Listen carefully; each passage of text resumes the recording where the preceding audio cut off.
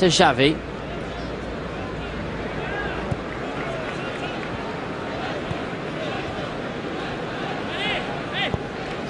Alves, forward to David Villa, who's onside here, still with David Villa. It's the first goal of the night, and it's David Villa's second of the season. He gets it against his former side. There's no huge celebrations for that reason.